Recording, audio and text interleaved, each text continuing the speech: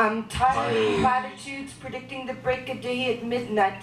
When monsters creep from the closet to wreak havoc upon the hapless, painted into corners by pastel promises that the sun will come out tomorrow. Staying up all night trying to survive, it's too exhausting to look on the bright side. And what's the point of seeing the light if all it does is blind you? I'm tired.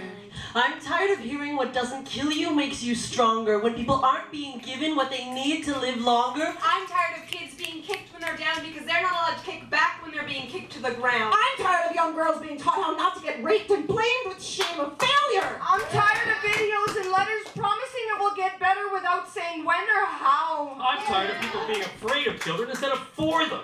Our children are dying! Our children are dying because we keep trying to tell them about the light instead of teaching them to fight and to find it. I hear them crying in my mind as they find their way out of their lives instead. On waves of words lacking action. They pull at my heartstrings, connected to old scars, stretched too far to ever snap back into heartstrings. But I forgot how to play anyway a long time ago when I tripped on the stairway to heaven and became a fallen angel before I knew what sin was. I've been told that I wear my scars like armor. Letting them hide the light inside. Like accumulated grime on the windows of my soul. And I don't deny it. My heart has been broken so many times the repair lines read like a well-worn road map.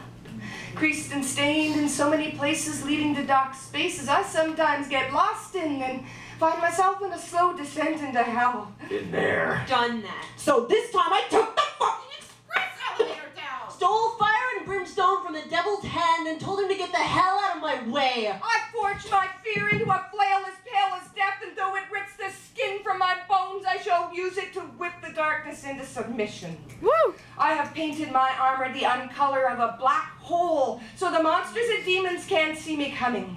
I will hunt them down with my eyes already adjusted to the dark. I will slice through the night like a stealth bomber, not shine like a meteorite going down in a blaze of glory, because I intend to keep fighting!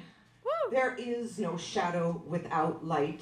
But they're all that's left when the sun sets. So I choose to be a shadow warrior. But please understand that accepting my dark side does not mean I harbor ill intentions. All you have to do is ask. I would spread wide my ribs to reveal my heart to you.